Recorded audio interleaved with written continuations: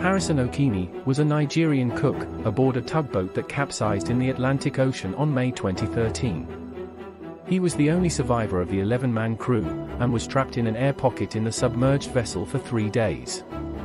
Okene had been in the bathroom of the tugboat when it capsized, and was able to find a small air pocket in the ceiling of the bathroom. He survived on a small supply of Coca-Cola and biscuits, but then was forced to drink his own urine when supplies ran out.